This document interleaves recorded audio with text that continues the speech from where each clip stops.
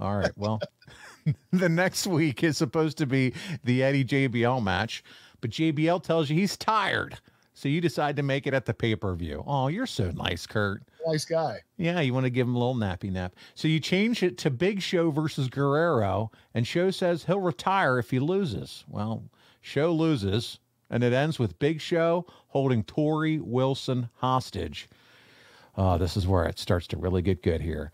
Good. And well, buddy, you go for a ride. Big Show retires after losing to Eddie Guerrero because he needs knee surgery, but he choke slams you off the balcony. Buddy, we got the clip.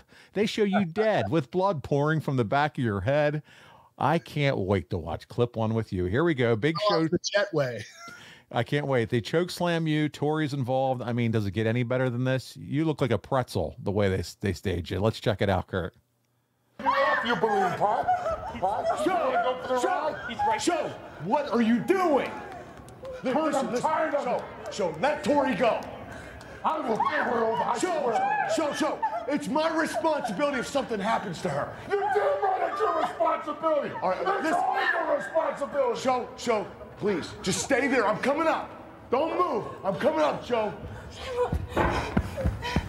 Come on, Torrie, it's funny, huh? This is funny to me. This is funny.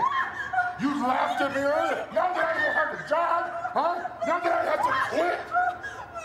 Laugh for me, Torrie. Laugh. If you don't laugh, I swear to God, I'm gonna make you scream. You understand me? I will make you scream. Scream at me. Show, put Torrie down right now. Why should I put her down? Why? Because I'm not gonna lose my job over this. It's my ass, not yours. You think I give a crap about your job? Hey, if you think Eddie Guerrero gave you problems, I'll give you worse. Now put her down. You're gonna give me problems? You're damn right. Show, damn it, now cut it out. Get away from me, you big jerk. Get off me, Show. Get off. Let me go, Show.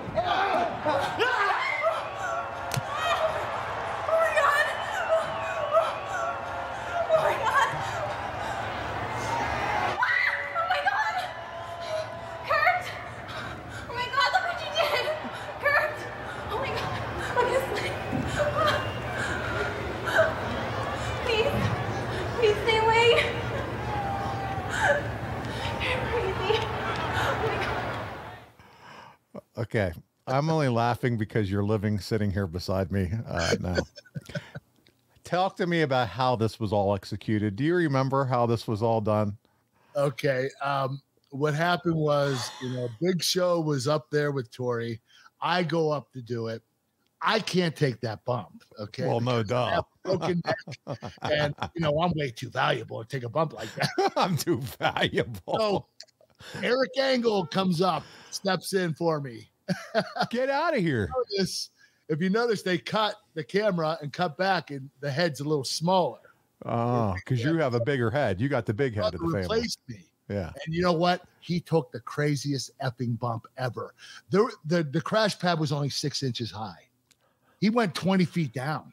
I mean, I wouldn't have taken that bump even if Vince asked me to if I was healthy. My brother Eric took that bump for me, and I love him for it. I mean, on a 6-inch crash pad. 6-inch crash pad, straight down, 20 feet below. They obviously pause and do some stuff in post-production, run you back out there. You twist your knee like a pretzel.